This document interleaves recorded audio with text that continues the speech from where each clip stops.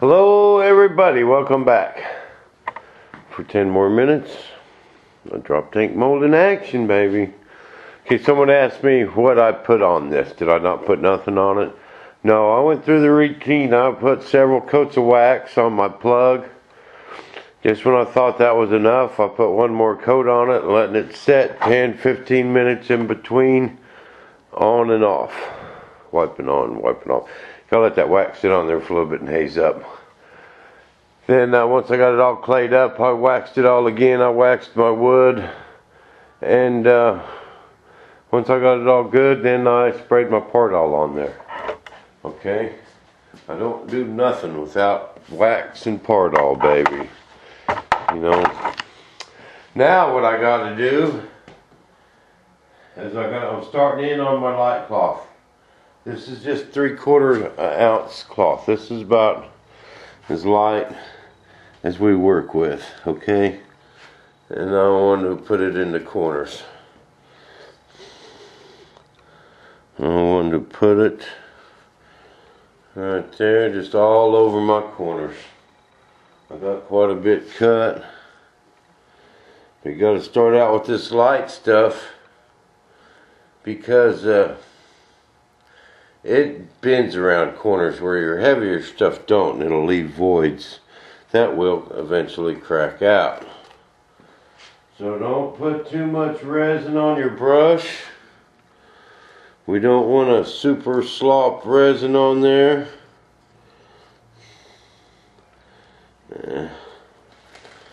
But anywhere we got the slightest little angle, we're going to put some 3/4.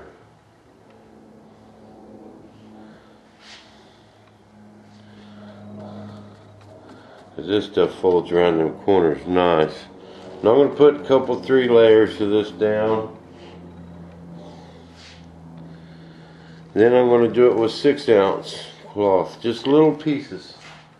Okay, I just got a bunch of little squares cut. Oh well, we'll just look over there. In there, and all these little corners.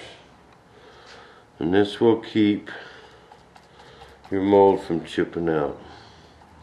Guaranteed. If you're having made a mold and you had chipping issues, it's because your resin was too thick. You need that thick resin, but you also need fiberglass in between that resin. If you don't, it's got to have something holding it together. You know.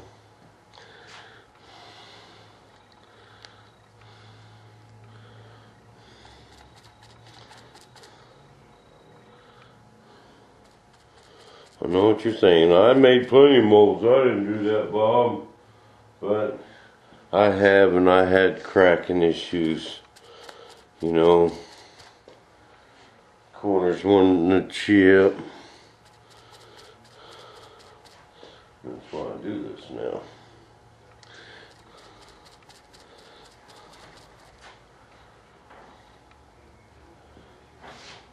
But even over these little dots, anywhere you got glass or 2 different angles meeting, you know, it's where you want this stuff.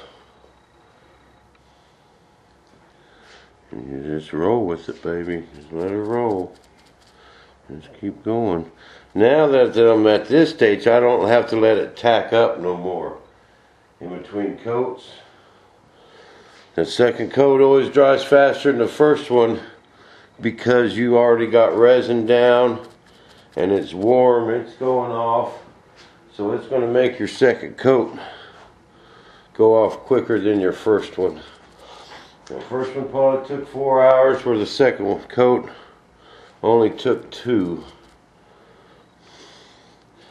You know, because it's warming up in here and sun's out now, and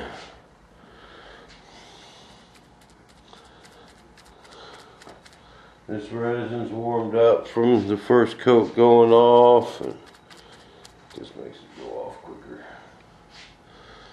But I'm just going to plaster it with these little pieces everywhere, all over. Then I could take me a break. My back gets to hurt and I could sit down for a while.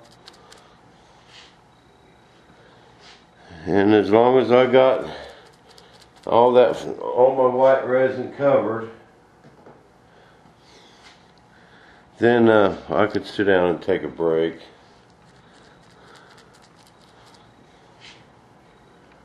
But I got to get all this white resin covered first, because it's starting to go off.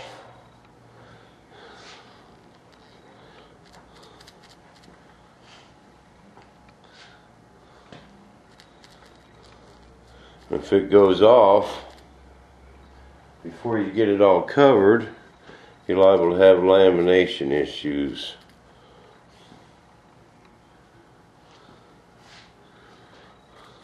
Oh, I already got that one.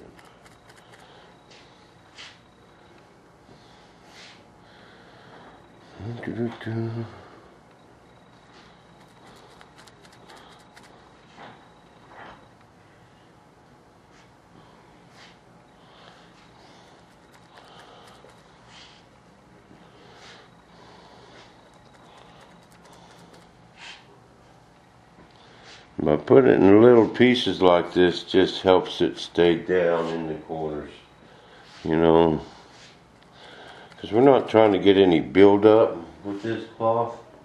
All we're wanting to do is strengthen our corners up, you know.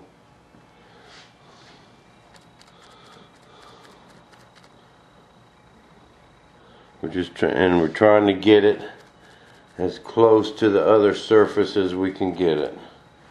You know what I mean? That's why I put my white resin on just as thin as I could. Because if you just build that up great big thick, you know, which is the easy way to do it, it will crack on you.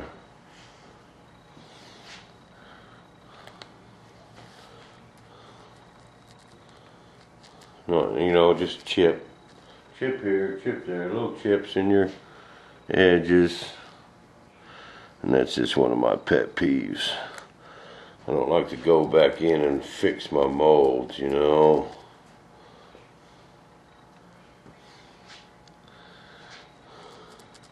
I just want to roll, baby. Bust out some parts.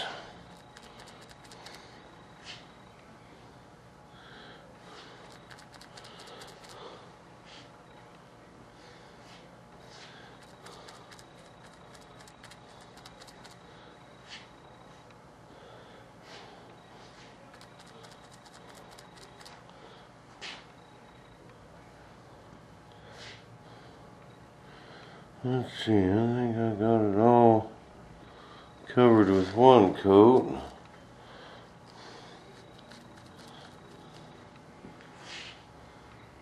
Got a bunch more cut. Let's just use it up. Ain't gonna hurt a thing.